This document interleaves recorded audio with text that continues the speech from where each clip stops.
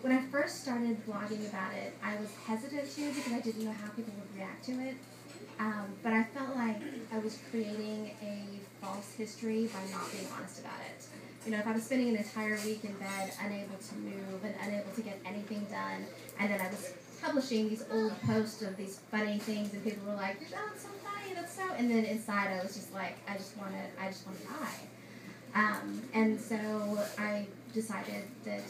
the only way that I could do this was to be honest about it. And I was shocked at not only the response of people saying, "I get it, I'm with you, I feel the same way," but the response of people who went and read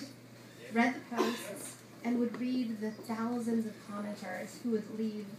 comments saying, "Oh my God, I thought I was the only one." And then they would realize there's thousands of us like that. Like it's not just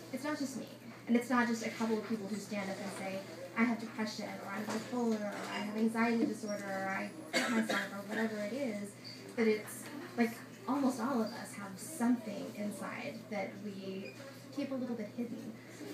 I have gotten, and I have to say, it's been the most rewarding thing that I've gotten is I've gotten a lot of letters of people who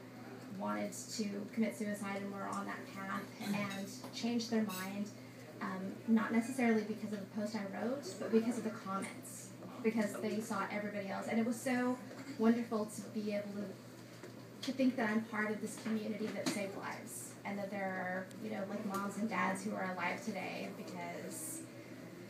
because there were other people who were brave enough to say, "Me too, you're not alone."